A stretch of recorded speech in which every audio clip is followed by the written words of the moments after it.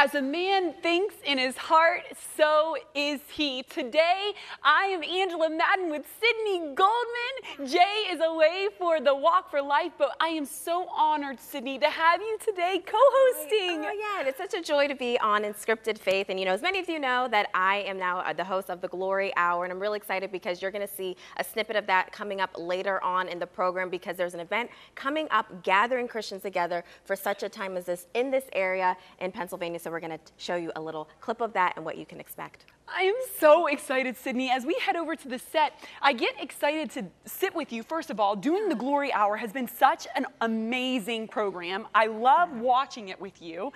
And the interviews you have are so full of insight and powerful. And I can't wait to hear more about this revival event, girl. I know that's your heart. Yeah, no, thank you so much. You know, I think, the Glory Hour is about where spirit meets culture and having culturally relevant conversations from a spiritual perspective, because now in the season, in this hour, Angela, and as all of you know as well, that there's so much conflict, there's so much tension in our nation, in our world, but we need to have a heavenly perspective. We need to have the mind of Christ so that we can move forward in his power and his victory so the kingdom can come. Come on, girl. That's exactly right.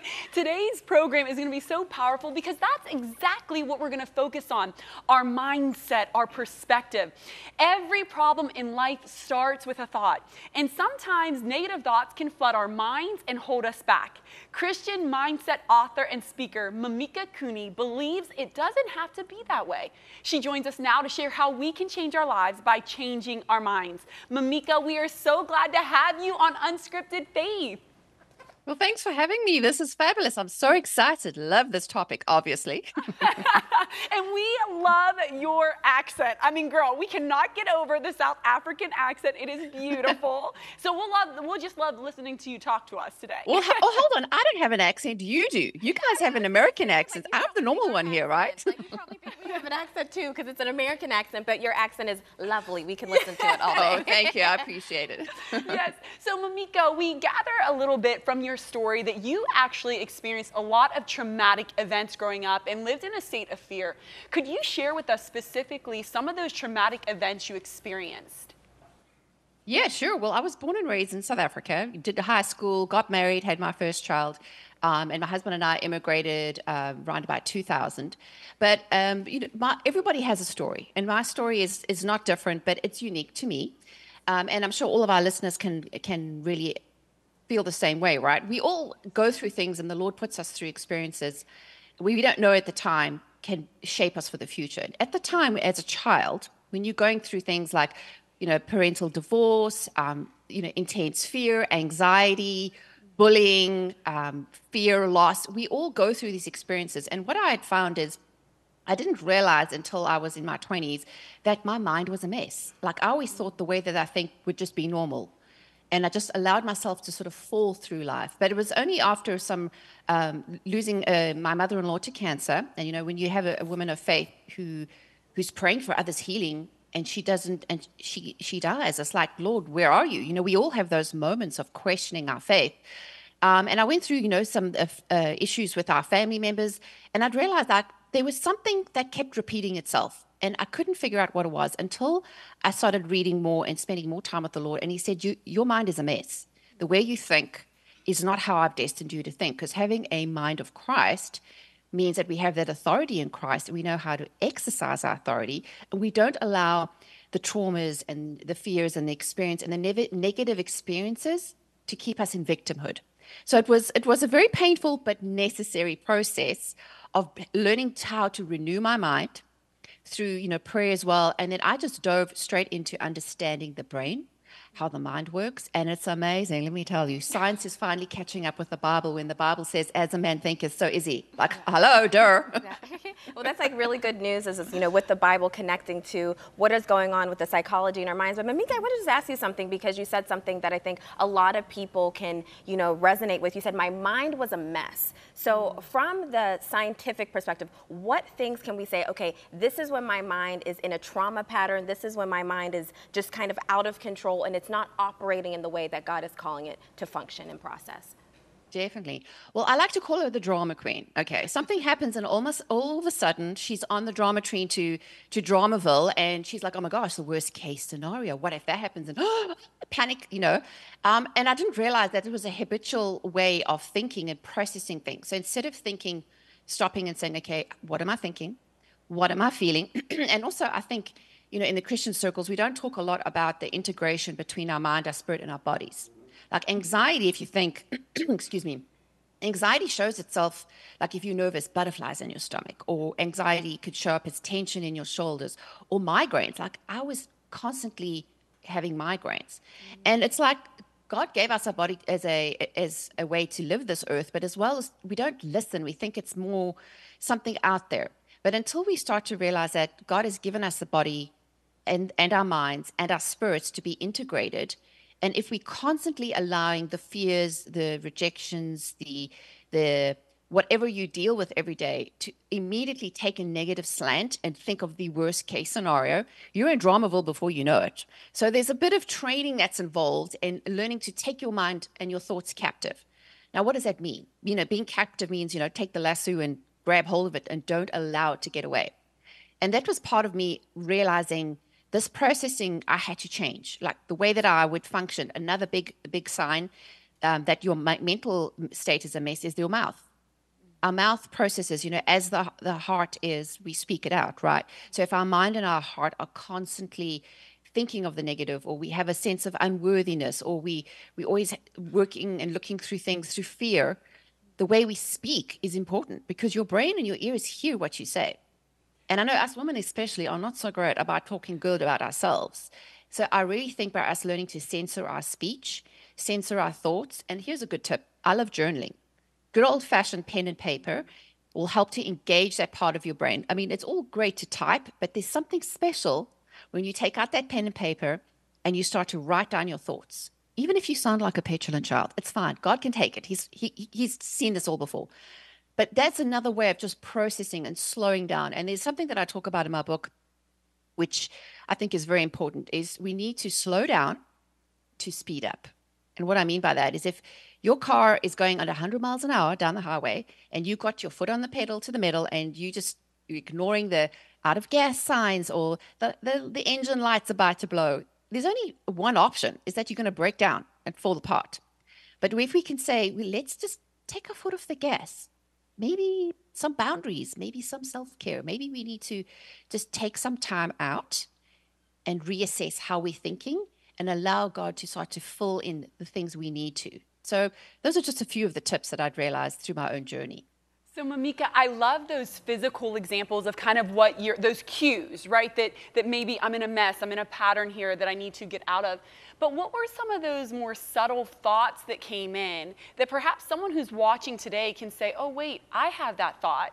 And what is it exactly they can do once they have that thought to kind of begin to reverse the mindset around it? Yeah, well, I mean, a lot of our mindset patterns are established in the first 10 years of life. So childhood does sort of teach us the patterns of thinking, and a lot of it is based on modeled behavior. Like if mom and dad behaved a certain way, we learn to process our thought patterns on that. So for example, unworthiness is a huge thing, and that often stems from rejection. Like I had some very, traumatic issues with being physically bullied as a child. So you automatically think no one wants to be your friend. So as you grow up, the adult version of that is like, oh, I'm going to just isolate myself. Oh, they won't want to speak to me. They won't want to invite me to this opportunity. Oh, I may as well not even try. Oh, I'm too old for that. Oh, I'm too young for that. Or I'm not enough of insert whatever. And that's a programming that's just become a habit, because our brains are trying to protect us. If you think about it, our brain is like, back in the day, we'd have to run away from hungry lions for our own safety. Oh my gosh, freak out, engage your adrenaline and start running, whether it's fear, flight, or fawn, or freeze.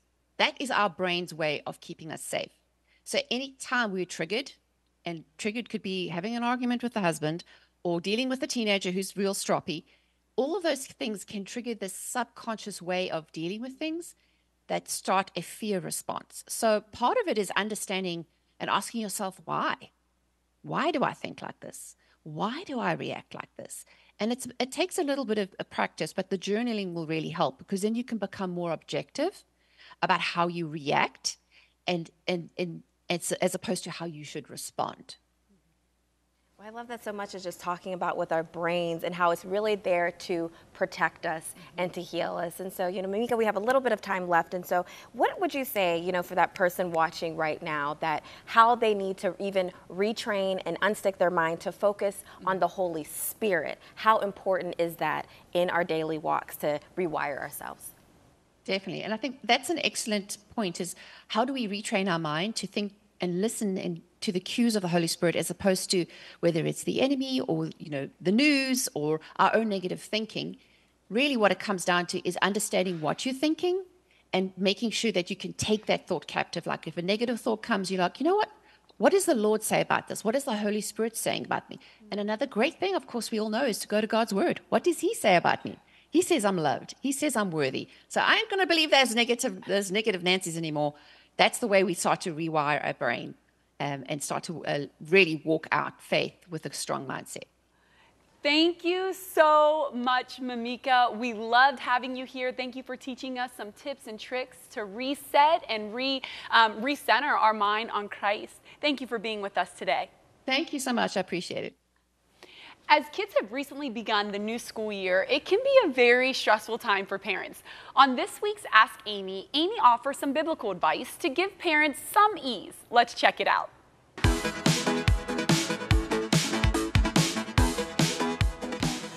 Welcome to This Time with Ask Amy. It is that time of year. Some moms are happy about it. Some moms are sad about it. Some moms are worried about it. One thing is for sure, we're all hurried about it, hurrying getting the school supply, and what about all of the homework the mothers have to do in the world? Can we just say, moms, you are heroes? And that is the question of the day. My kids are going back to school. What does the Bible have to say as I send them off all day? I have got 3 thoughts for you and 3 scriptures. Let's go. Number 1, we're going to expect the best this year. We're going to expect that they're in the right class with the right teacher at the right time, and they're going to have the right friends. We're going to expect this is going to be the greatest year of their school life. Number 2, we're going to speak life over our children. We're going to say, you are smart, you've got this, you're going to do great in school, you are so smart and brilliant. And number 3, let's remember that they are not just our kids, that they are actually his kids, and he is actually watching over every detail of their life. 3 scriptures for you, Isaiah 54:13. All of our children will be taught of the Lord, and great will be their peace. That's right, they are taught of the Lord, not just the teacher, not just you, but they're taught of the Lord. Number 2, Proverbs 18:21, death and life are in the power of the tongue, and those who love it shall eat the fruit thereof. Make sure you speak life over your kids this school year. Deuteronomy 31:8, the Lord himself goes before you and will be with you. He will never leave you. He will never forsake your children. So do not be afraid and do not be discouraged. As my kids went off to school every morning, I spoke these words over them. I said, children, you are sharp, smart, quick, and good looking. You have the mind of Christ. You have favor with God and man, and angels are all around you, and everything your hand touches will prosper. And of course, they're yeah. But they still remember that confession over them today. And I also said this as we end. I said, you know what? Every time you get up in the morning, the earth shakes, the heavens open, and the devil pees his pants, because a son and a daughter of God are awake. So we say to you today, kids, go change the world.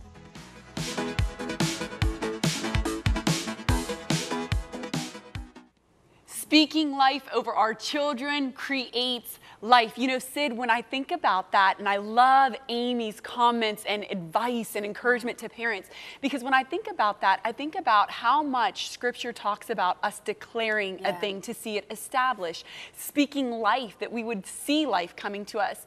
And I know for you, girl, you live that. You live and move Thank in you. that. Thank you. Yes. I think it is so important, especially in this season, in this hour, that we have to know there's life, life and death is in the power of the tongue. So Yes. some of the, environment, some of the atmospheres that we're living in is because of our confessions. But, one thing that is on my heart, and I just think as we're seeing so much contention in our culture, and even with this political season that's coming up, it is so important for us to have the mind of Christ and understand that there's unity and there's power when we dwell together in unity, coming together as one. We are the body of Christ.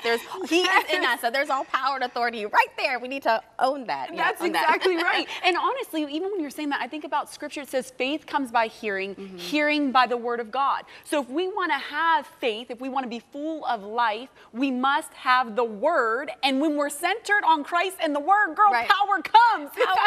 Power does come. And speaking of power coming, I'm really excited, and we want to do a personal invitation to you that there is a gathering happening in Sarver, Pennsylvania. It's an American revival at Kelly Farms, and it's all about all of us gathering together as the body of Christ, coming together as one. And I want you to take a look at this segment from the Glory Hour. We had a chance to talk to the leaders and the organizers of this movement. Take a look. On this episode of the Glory Hour, the move of God that's set to take place on this farm in Butler County, Pennsylvania in September 2024. I had a chance to talk to the organizers and the leaders who are calling forth for a revival, an American revival on Kelly Farm, so people can know the heart of Jesus, so people can come and experience his tangible love. And especially in times like these with so much chaos and unrest happening in our nation, even leading up to the election, they say for such a time as this, it is crucial, it is necessary, and it is needed for all of us to come together in unity as family under Jesus. I'm here with Jeff Hartung. He's the visionary of American Revival here at Kelly Farm. Jeff, I'm so glad to have you on the Glory Hour to share about the story behind this great move that's going to be happening soon. Thank you, Sydney. It's great to be here this morning with you, and I look forward to this conversation. So Jeff, take us to the beginning. How did God birth this in your heart, in your spirit, to bring people together to know Jesus like never before? Well, it's about a year ago, I was at an event where they were having for Back to Blue, and I could feel God really moving that there's something that needs to be done to help this country to come together and bring people into His kingdom. So at the event, there was this band playing called Risen to Save, and great music, great people. And afterwards, the organizer, who was David McGill, introduced me to Marcy and Paul Leo and the rest of the group. And I felt God just saying, hey, you need to share what's on your heart with these guys. And so I shared with what was on my heart. And Marcy looked at me and says, yes, we're in. And, you just never know how people are going to respond. So through that, we continued to talk. And I guess it was about a few days later, she contacted me and said she had met another couple who was PJ now and Kelly from the Kelly Farm here, and shared it with them. And they said, well, we'd love to have a revival, at our farm. And so lo and behold, a few weeks later, we make the trip to the Kelly Farm, and a group of about 12 came that night, and we sat right here on the patio, and the organizer of Back to Blue, David McGill, came along, and we sat and we talked, and you could really feel God's presence here, and it was like saying, this is the place. And so from that point forward, we started to meet and start to plan, and within a year, here we are. And it's going to be a great day to see what God has planned. What is your hope and your heart, when people are going to be gathering here on this farm as one? What is your heart? It's the recognition as they sit with each other, that they recognize that they are all one family, that they are united as one, because we are entering in a political season of diversity. That the November election could rip this country apart. The one thing that we in this country have in common is Christianity, right? I mean, I realize that there are other faiths in the country, of course, but many of us are Christians. And unfortunately, the diversity is that many Christians are either far right or far left. And we'll vote that way, and we'll fight to the death believing that that's right or wrong, whatever. But when they sit here on this piece of ground, they're not going to be thinking, I don't want them to be thinking about right or left. I want them to be thinking about Jesus Christ and the fact that they are children of the God Most High. They are kings and queens of God. And together we are brothers and sisters, and nothing else matters.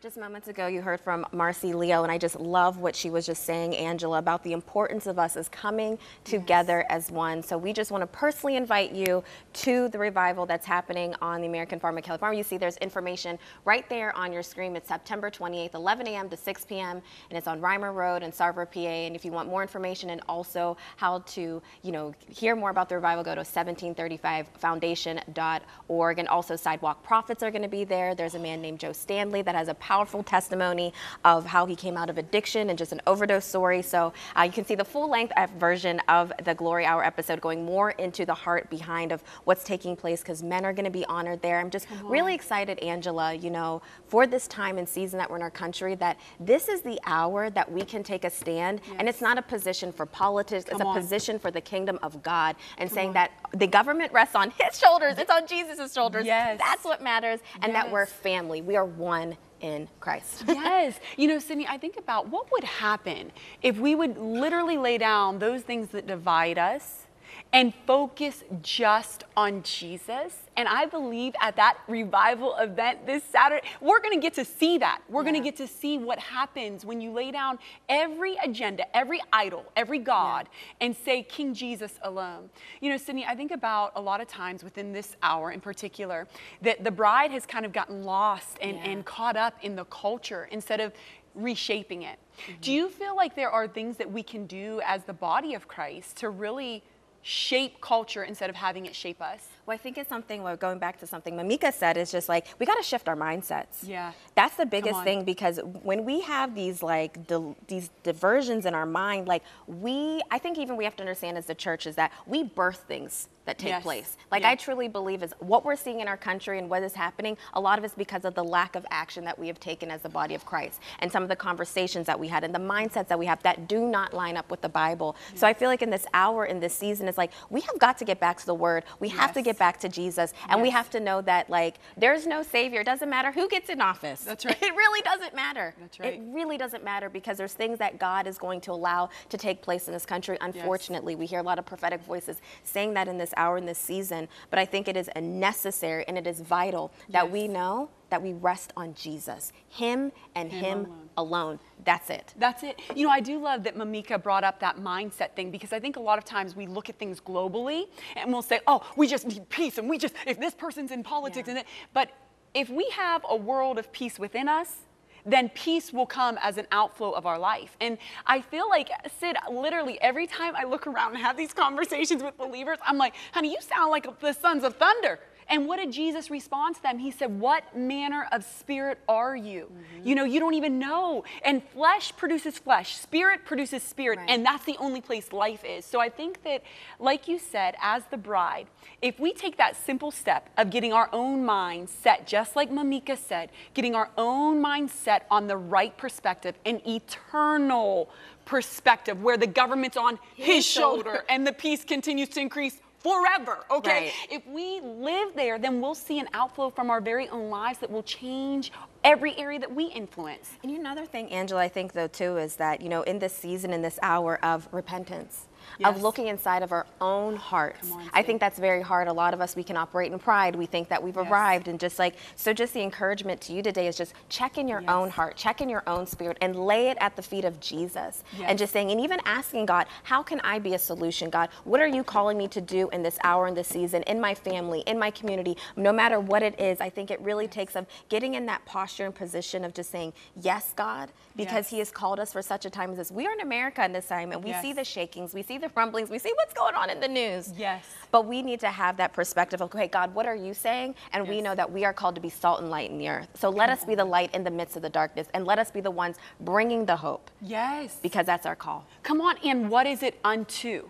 the eternal. Where is the eternal purpose? Not just a temporal purpose, but the eternal purpose. Sid, have you ever had a moment, or maybe it was at an event like this, that you just really felt and experienced God that shaped your life and shaped those who were even in attendance with you? You know, there's been many different moments where I have just been in gatherings and just felt like the tangible presence of the Holy Spirit. Well, one that comes to mind that I'll just share quickly is I had an opportunity to go to Azusa Now that was in LA and just was like honoring and commemorating the Azusa revival. And we was at the LA Coliseum where the Olympics are going to be held in 2028. But before that happened, there was glory breaking out. I mean, people were getting out of wheelchairs. Blind eyes were opening. And it was young people. It was people of all different backgrounds and like colors. It didn't matter. We were one under Jesus. And for me, I think I was in my late 20s.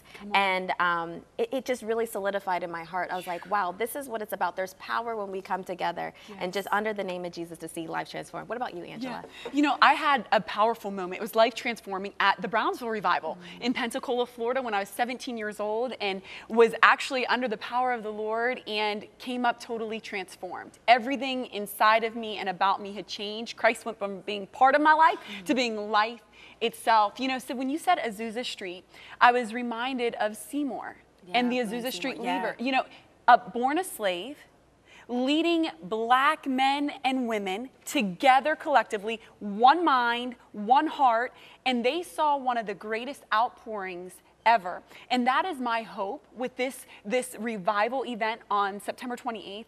I pray that we begin to see that Azusa Street outpouring where nobody sees anything else but the fire and the glory of God. Lives transform a nation under the power and shaking of his power and his righteousness. What is a hope that you would share with our audience today that you want to see happen as a result of the revival event?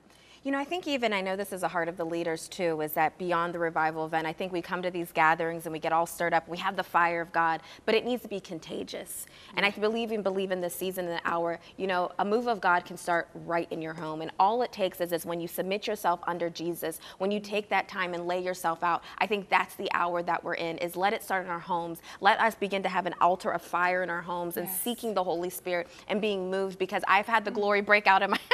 My husband I had. So that's like my heart in this hour in this season for us. Yes, like it doesn't have to be a big event. It can be the event of you on your knees in your bedroom seeking the face of the Lord.